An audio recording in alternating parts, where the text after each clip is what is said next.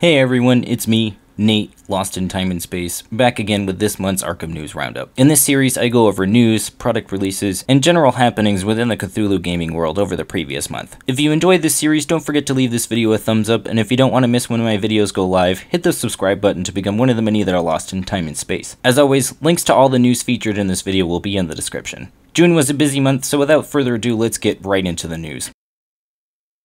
Firing announcement one after the other at us like it was going out of style, FFG announced in June 3 new expansions for its various Arkham Horror Files games, the first of which was the 5th campaign cycle for the Arkham LCG.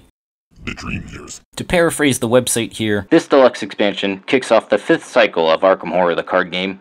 Players take on the roles of either group of investigators venturing into the Dreamlands, or their companions who have been left in the waking world. Complete with 95 scenario cards and 56 player cards, this expansion contains the first 2 scenarios of the Dream Eater cycle, one for each of these 2 groups. Pre-ordering this product through FFG's site, you'll also get 8 5x7 art prints from the new expansion. FFG has done this in the past with products such as the 2019 calendars they released last year, and the prints were double-sided, meaning you can only see half of the art at one time. Hopefully they avoid that this time. The initial card fan spoils a new Mystic card and the Ancient Zoog enemy, along with teasing some other cards. As for details on the campaign itself, the article goes on to say that the Dream Eater cycle will comprise of 2 4-part campaigns, by combining one of the scenarios from the base box with 3 of the 6 Mythos packs. Alternatively, you can take all the Mythos packs and the deluxe box to form a standard 8-part campaign. Given the monthly release schedule of the game, it might be awkward to have to wait 2 months to continue campaign if you're playing this on release day. That being said though, I like the idea of more mini-campaigns in the Arkham LCG.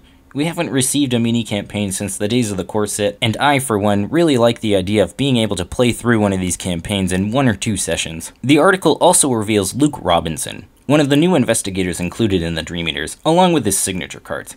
The guys and I on the Great Old Ones Gaming podcast discussed this topic at length on our most recent episode, so if you're interested in our first impressions of Luke, you can check that out. The Man from Lang also put out a great video going into depths into aspects of this campaign, from the lore of the Dreamlands, potential investigators we might see, to the types of enemies you could expect. I highly recommend you check that out. And if that wasn't enough for you, FFG also announced that on July 11th, designer Matt Newman will be live, providing deck building tips with the new player cards from the Dream Eaters. This product is expected to release Q3 of this year. My guess would be October. July and August see the release of In the Clutches of Chaos and Before the Black Throne, finishing the Circle Undone campaign. From there, I could see FFG releasing the Return to Carcosa in September, and then starting the new cycle in October. FFG had a similar release schedule last year with Return to Dunwich going into Circle Undone, but maybe they switched things up this year. I guess we'll have to wait and see.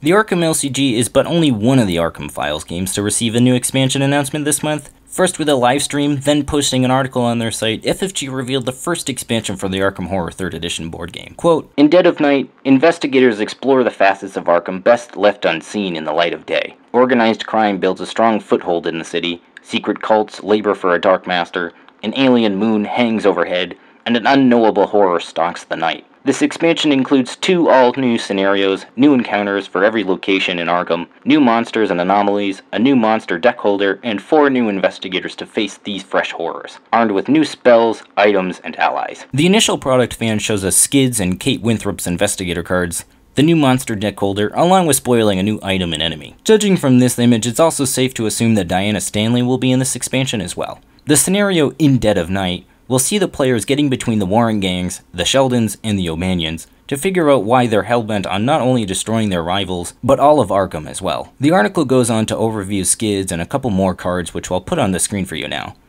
I like the idea of the new wanted condition. It really helps to drive home the idea of playing an ex-con who pickpockets for money to help pay for his mother's hospital debts.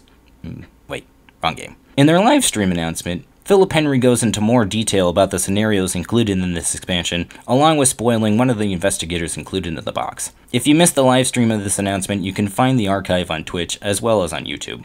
Alright, we're finally on the last announcement from FFG. Marking the 5th expansion for Mansions of Madness, Path of the Serpent sees the investigators traveling into the unexplored jungles of the Amazon to hopefully stop the Curse of Yig. Great callback, by the way. For fans of the LCG, this will instantly remind you of the Forgotten Age campaign, which is only reinforced when we see who is in the Path of the Serpent. Leo Anderson and Ursula Downs make their return for more jungle shenanigans, along with Daniela Reyes and Norman Withers. The article shows an image of the minis included in this expansion, and they look great, and I'm excited to see what they look like painted. From there, the article goes into some detail about the story threads of the 3 scenarios, which I don't want to spoil details for anyone that's curious, so again, link will be in the description if you want to check that out for yourself. So unless you've been sleeping under the seas in Cthulhu's home of Relia, you'll have no doubt heard about the Sinking City by this point. Released at the end of June, the Sinking City sees the player take on the role of Charles Reed, a private eye in the fictional 1920s town called Oakmont, to investigate a mysterious flood that has nearly taken the entire city, hence the name Sinking City. As you no doubt have guessed from the title of the slide, reviews are mixed for this game. Many reviews stated complaints such as bad performance, the UI being frustrating and time-consuming to use, NPCs glitching in and out of the world or behaving strangely, and combat overall feeling lackluster. In addition to this, many players and reviewers noticed a lot of the interior areas of the game looked similar to each other, often reusing assets and map layouts. One thing, however, that people seem to generally agree upon is that the story for the game is pretty good, which is obviously the main reason you'd want to play this game. Reddit user The Partisan Spy did a great infographic style review for The Sinking City and sums up his review by saying, "The Sinking City bets everything on its story. All earned and missed points are results of how the story performed with all other game variables. The downside of this bet is that when the story didn't perform well, other elements, such as combat, weren't strong enough to compensate it. The Sinking City had a huge potential of being an amazing game if all variables were as strong as the story." This, I think, captures a large consensus about this title. I was wary of this title when I'd heard the news of it being an Epic exclusive, and reviews only helped to cement my skepticism. If you haven't already taken the plunge into Oakmont, I think it's worth waiting until the game goes on sale to pick this up. At least, that's what I'll be doing. The last piece of news I quickly wanted to mention is that Critical Role will be playing a Call of Cthulhu one-shot in the next few weeks. On Monday, July 29th, Critical Role's Taliesin Jaffe is stepping behind the screen once again as Keeper of Arcane Lore for a special Call of Cthulhu one-shot, sponsored by our friends at Chaosium. Investigators Travis Willingham, Liam O'Brien, Marsha Ray, Ashley Birch, Phil Lamar, and Erika Ishii will attempt to survive Taliesin's harrowing scenario, which is set in a decadent 1890s London. We're incredibly excited to explore this classic RPG of cosmic horror through a fresh lens. VOD will be immediately available for our Twitch channel subscribers and will be available on our YouTube channel on Wednesday, July 31st. Far too long has D&D had a stranglehold on the RPG spotlight. Decadent 1890s London suggests to me Cthulhu Gaslight, a Victorian-era setting for Call of Cthulhu. Chaosium seems to be on a bit of a tear lately, first appearing on Penny Arcade and now appearing on Critical Role. I hope this is only the beginning for more professional Call of Cthulhu content. I'm super excited for this. And with that, that's going to do it for this month's Arkham News Roundup. What did you think about this month's news? Which Arkham Files product are you most excited for? Did you pick up The Sinking City? And if you did, what do you think about it? Leave your thoughts down in the comments below. Thank you as always for watching, and have a great day.